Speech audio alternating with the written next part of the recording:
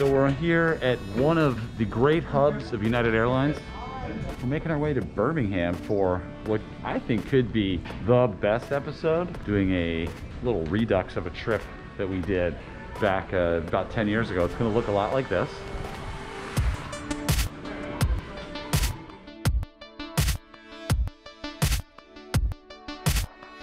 So every once in a while this happens, where the bag are too big to fit in the carry-on. You gotta take the batteries out so that they don't go underneath the plane. Oh God. You have room? I got room, yeah.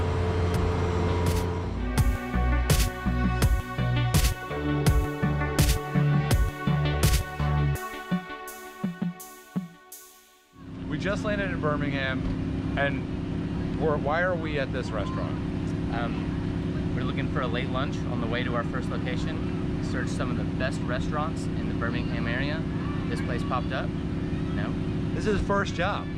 First job ever, in any regards.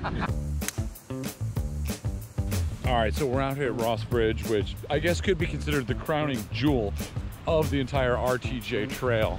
I mean, this place is massive. There's so much grass, unbelievable. Got a waterfall. Who doesn't love a waterfall?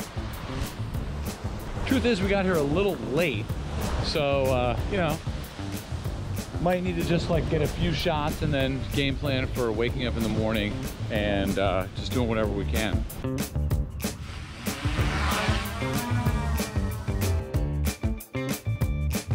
How does the fog look there, Simon? Looks great. It looks like it looks great. Man, this place is beautiful.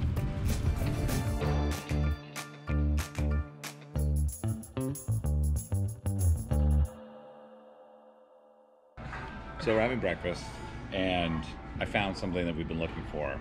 So, as you may or may not know, the Robert Trent Jones Trail already has a part of my life exists on this trail. This is where I had my first birdie. So here's the picture.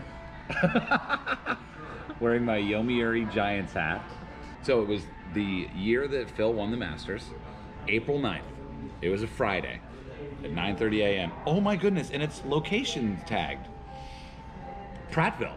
That's it. That's Capitol Hill. That's Capitol Hill. That's where we're going. Yeah. That's crazy. It looks like the Senator course, honestly. It looks like our links course. All right, so I think that's where we go there next.